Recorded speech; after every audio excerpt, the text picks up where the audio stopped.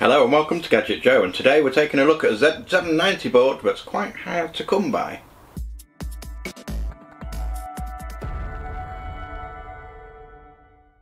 In today's video we're taking a look at a Z790 motherboard that is quite often difficult to find, certainly so in the US market. Now, I recently acquired this through a friend over, that's Andy over at eTechnics. Again, I'll link it down in the description below. But this motherboard is something quite unique. It's something that I wanted for myself, for my personal builds, and obviously for doing testing. Now, this board, what makes this board slightly different is it utilises a full white PCB.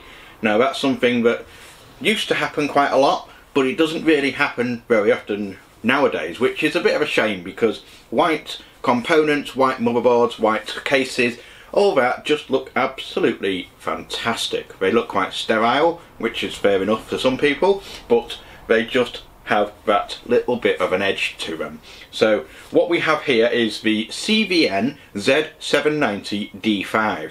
Now, for those that don't know what CVN is, it's a sub-brand of Colourful. You're probably likely to have heard them before when it comes to graphics cards. They also do some other components, but what we have here is one of their motherboards. Now, in a moment I'm going to change the camera view so we can really take a look at what's on the board and see what exactly this board has to offer. I will stress that this is not a review video, this is simply an unboxing and overview, and I'll go through in detail all the slots, all the ports and everything that's on this motherboard. Now, a few things to note before we go into that. This is an LGA 1700 slot board, which is compatible with 12th and 13th and potentially 14th gen. It is DDR5, which is what the D5 stands for in the name. So it's DDR5 compatible, and it takes up to 192 gigabytes over dual channel at 7000 megahertz per second. Now, obviously it can be overclocked slightly higher if needed, but then you'll need to look into things like overclocking the voltage. It does also feature PCIe Gen 5, that's up to 512 gigabytes of transfer speed, that's 2 times more than previous generations, and it does also have something that really tied me towards this, 4 Gen 4 NVMe M.2 slots built onto the motherboard.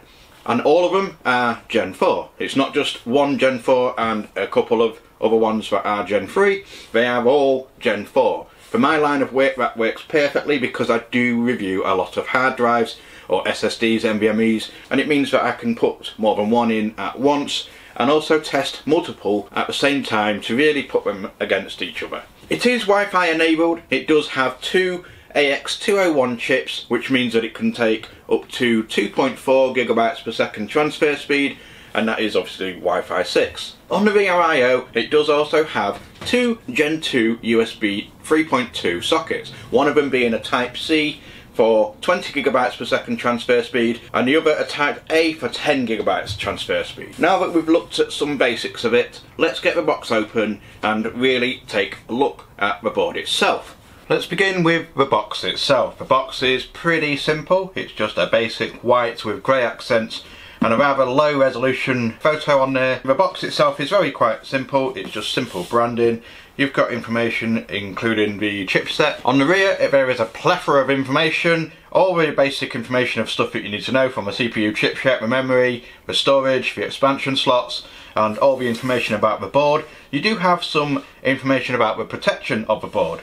Now, it says here that you've got 6 times protection against over voltage protection, anti-high temperature, anti-static, anti-thunder, anti-humidity, and a transient voltage suppressor. So it should work quite well in keeping everything nice and safe. I do know that this board does include some surge protection right out of the box as well. It is also drop tested and plug tested. Then you've got temperature, humidity test, compatibility, vibration, all the usual sort of spiel that you get on a motherboard to basically explain everything that you've got on there. So let's get it open and take a look. Opening it up, you get the motherboard itself, and as you can see, it looks absolutely fantastic. I'll take that out in a moment because before then we're going to take a look at the rest of the box. Now, inside there, in the middle, you get a user manual in assorted languages. It's usually Chinese and English. You get everything you need to know on that. You get a CD, DVD for the drivers for it. Not many people use these anymore, but obviously it's nice to know that you get them with it. On this side, you get 3 white SATA cables. Now that's a nice, interesting addition, because I've seen a couple of white motherboards before that included black SATA cables, which just didn't really make any sense. So it's a nice little addition. On this side, you get an assortment of things. We're going to start off with the most obvious, and that is of course these 2 Wi-Fi antennas. They obviously plug into the back. These do not plug into the PCIe. They plug into the back on the motherboard itself in the rear I/O, and they are quite nice and sturdy. They feel quite decent quality, and then that will really increase the range of your Wi-Fi. You then get a USB 2 header. Well, it's an extension header.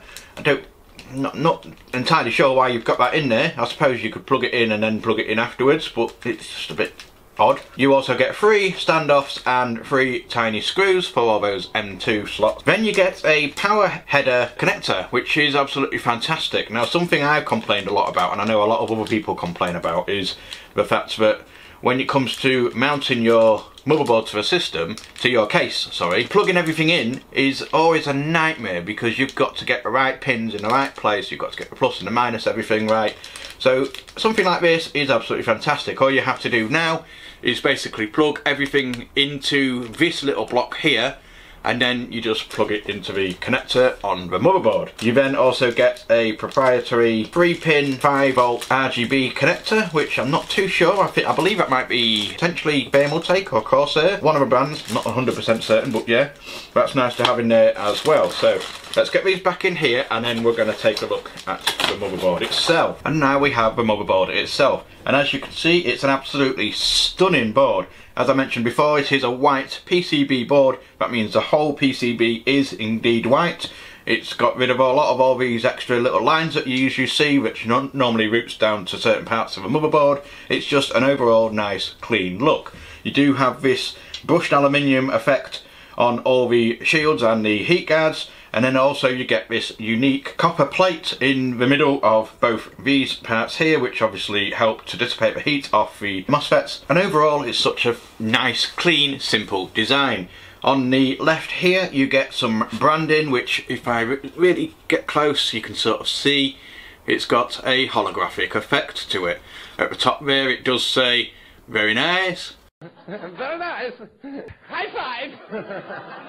And it is overall a very nice board. I will get to more of the functionality in a moment. On the rear of the motherboard, let's turn this over, you can see it's nice and clear. It's all white with a few contact points obviously for the soldering for the relevant chipsets, and it is just really nice and clean. So now we're going to take a look at the I/O connectivity of the motherboard of the CVN Z790D5. At the top here you have 12 or an 8 and a 4-pin EPS connector. Now, something that is quite concerning for myself, not concerning as such, it obviously works, but more for the fact that I'm OCD, it does have a slightly offset 4-pin connector here, which I'm not 100% certain why they've done that, but you've got an 8 and a 4-pin here. Then you have this heat spreader here, covering and taking away the heat from the MOSFETs, the capacitors and everything it needs to. Moving along, you then get the CPU fan here and the chassis fan here. Moving on once again, you get a 12-volt RGB header. Now there are 2 12-volt RGB headers on this board, and there are also 2 5-volt RGB headers on this board. And then next we see the AIO pump header here. So it is quite a bit of a distance away from the socket, which I'm not entirely certain why they've done that, but that's how it is. Next we have the 24-pin ATX power connector here. You have a USB 3 connector. This is USB 3.2, but it's only Gen 1, so you're limited to 5 gigabytes per second here. You then get a USB Type-C connector for the internal connector on the board here. This one once again is 3.2, but it's Gen 1, so again only 5 gigabytes of speed through here. You then get 6 SATA ports on the side. Going along the bottom of the motherboard, you start off with the other 12-volt RGB connector on the far end here. Next you get that front panel connector, which with the extender that you had in the box, you'll be able to connect that all through there. You then get the first of two 5V ARGB connectors here, and then just above that there is a clear CMOS button which you can tap to clear the CMOS, obviously. You then get a JME header and then an RGB LED control switch. Now what this does is you can simply take this little cap and move it along, and that will turn off the RGB for the motherboard, keep it back as where it is, and that will allow the motherboard to synchronise with the RGB and show the RGB available. You then get the JBIOS header and two USB 2 headers here. Next to that is the JCOM header and the ESPI header next to that. Then you get one more channel fan connector to the left of that. Then you get the final 5V ARGB connector here, and last but not least you get the audio connector at the end.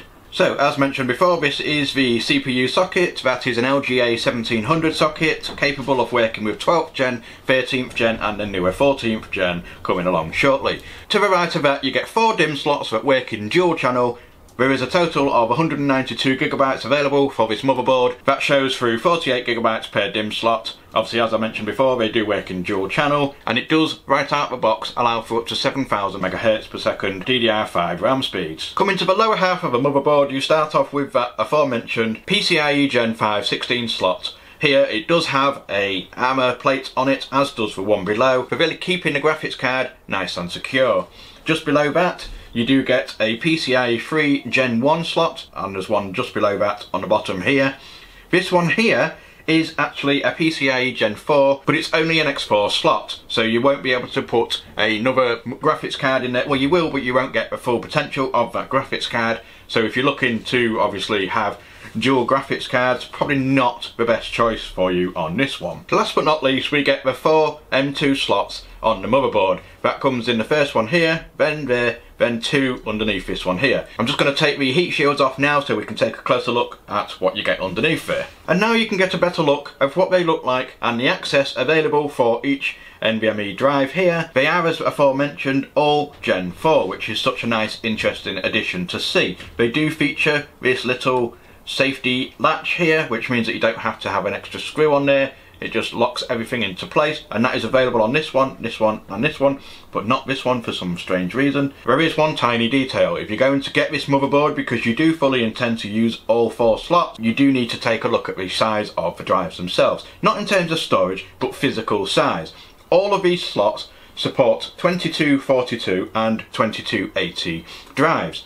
Now obviously, if you're not sure what that means, basically it's 22mm wide and 42mm long, or 80mm long for the longer ones. These 3 drive slots here do support 2260, but this one does not. So if you're going to use all 4, you need to bear in mind that this one doesn't support the full range of sizes. Last but not least, let's take a look at the rear I/O of the motherboard. Starting to the left, you get the display port and the HDMI port.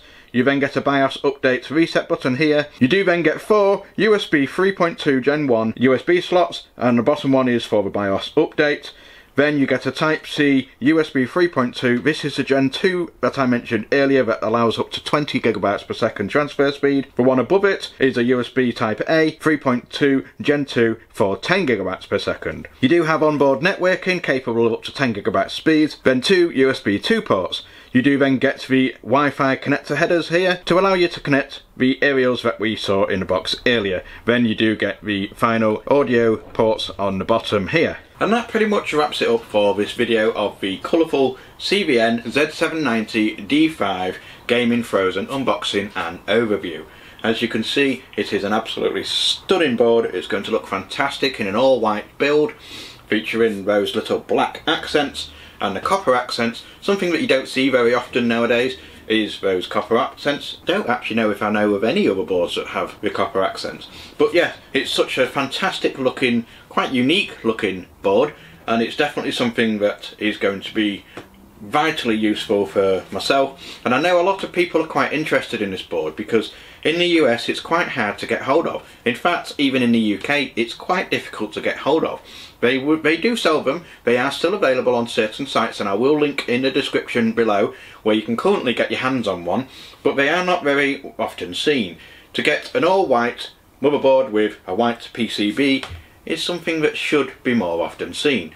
overall I'm mega impressed with everything and how it looks. Overall I am incredibly impressed with the overall quality of the board itself. I can't wait to get it set up in a system. You're going to see it more often because it's going to be my primary motherboard, and then I'm going to be doing a lot of testing. I'm going to be fully utilising all 4 of those NVMe drives. And yes, that's pretty much it. So if you want to get your hands on one, go to that link in the description. That's pretty much it for this video. I've been Gadget Joe. This has been a colourful CVN Z790D5 Gaming Frozen motherboard. And until next one, goodbye.